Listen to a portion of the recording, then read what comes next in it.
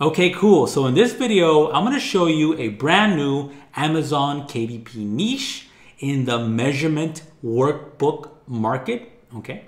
And this is a really cool niche because not a lot of people know about it. And second, a lot of people don't know how to create these types of books. And the cool thing is, in this video, if you stay until the end, I'm going to show you how to create these types of profitable Amazon KDP books without any design skills, tech skills, or writing whatsoever. Okay, so first thing you want to do is go to Amazon KDP. As you can see here, I have measurement workbook. Okay, measurement workbook. And if you go and search for this niche, this market, you'll find there are a ton of different books. As you can see, a lot of them have a lot of reviews, and they're selling quite well. You can see that they have BSRs in the tens of thousands here. And there's a lot of people buying these types of books for their children, okay? So these are parents. This is an amazing buyer's market, right? Because parents, I'm a parent myself. I buy a ton of books for my kids. I buy children's books. I buy a lot of coloring books for them. And this is another market that parents often buy in, okay? And parents are made every day. There's parents always getting online because their kids are growing and buying books in all types of educational markets, okay? So measurement workbooks is one of these markets, okay? Now, how do you create these types of books? Okay, to create these types of measurement workbooks, it's really easy to do. I recommend this tool, Measurement Workbook Generator, okay? It's a really cool piece of software that lets anyone without tech skills, design skills, to create KDP books you can sell on Amazon without any types of skills whatsoever. Really important. Now, the first thing you want to do here is make sure you have a good trim size. Okay, that's the size of the actual workbook itself. I always recommend my students, if they're creating a worksheets book or a coloring book or a workbook, to use 8.5 by 11, and you want to number the page. And that's this is a default size for this is 8.5 by 11. If you want to number it, you just go right here to the bottom where my mouse is. And you have to decide no numbering, page 1 to 100, or just a number. I just like using the number. And click update. It's going to add the number right there, okay? Once you're done with that, you want to go to this top measurement icon here. Puzzle icon. And you're going to have some options here. You're going to have bigger versus small, tall versus short, heavy versus light, long versus short, more versus less, and so forth. There's all kinds of options here. We want to keep it for the kids market. This is between, I believe, 2 to 5.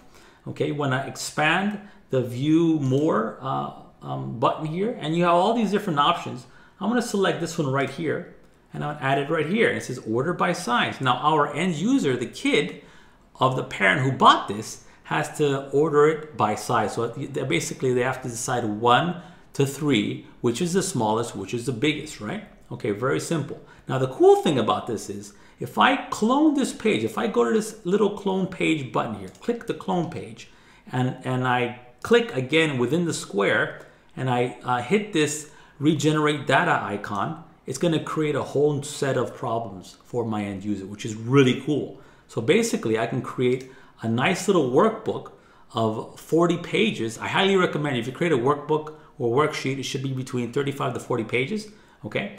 You want to click the clone page again, click within the square, and just click this regenerate data, and it's going to create a whole new slew of different orders of animals where our end user has to, they have to figure out which is the smallest, which is the middle, which is the biggest, right? And just continue doing that, okay? As you can see, it's also numbering. It's also numbering the different. Let me expand this. It's also numbering the different pages we have. 1, 2, 3, 4, right? Which is really cool. So I really like this piece of software. Once you're done, you can of course create a solutions page. Let me back up a little bit to 10. And if you want to create a solutions page, you simply first download your PDF as is without the solutions, and then once you're done downloading it, you can go back, click on the square on the left here, go towards the bottom, click Show Solutions, click Update, and do that for every page, okay? Every page you have here. Click Show Solutions, click Update, and you're gonna have a solutions page in no time at all. Once you're done, you're gonna wanna click away, click out, click this download, sorry, not that one. Click this download button right here to download your PDFs. So you can have two PDFs, a solutions PDF and a problems PDF. Once you have those two PDFs, you can go to Merge PDF Files or any other merger PDF site for free and put those PDFs together, and voila, you have your book, okay? Now, if you decide to get Measurement Workbooks Generator, then I highly recommend you get it via me. You go down here and you can get not only the Measurements Generator workbook, but you can get my bonuses, where I'm going to give you a masterclass, never before seen video, how to position yourself on Amazon in the Measurement Workbook Masterclass, okay? You also get done for you niche keywords. I'll also review your book if you complete your book via this tool. Also, I'm going to give you done for you Measurement Workbook title page, copyright page for your book, step-by-step checklist to publish your book in the Measurement Workbook market, and done for you covers. This is the most important thing.